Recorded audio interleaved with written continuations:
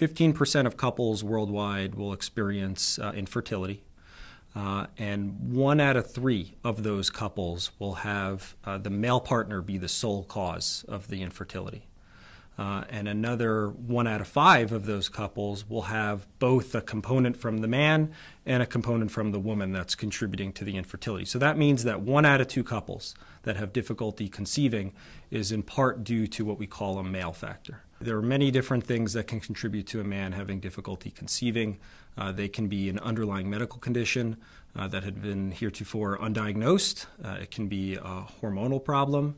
It can be something that's specifically abnormal about the man's sperm cells, and it can also be an anatomic predisposition or a surgical problem, as we like to say, that can be contributing to him having problems conceiving with his partner.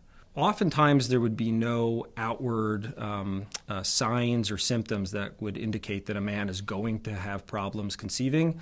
So really, we define infertility clinically. I mean, if you have been trying with your partner for a certain period of time and you have not had success, that's really the only reliable sign. And then we would begin an evaluation. We would do blood testing, which is usually hormonal testing, things like testosterone, estrogen.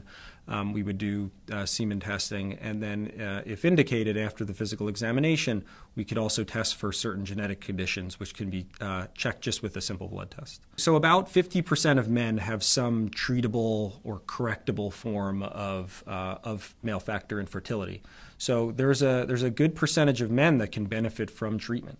And so that's why every man should go through this evaluation to see if he falls into that 50% category where we can help him correct that issue. Hormonal problems with testosterone, there are a lot of different hormonal treatments, most of which are just in the pill form, which can correct that.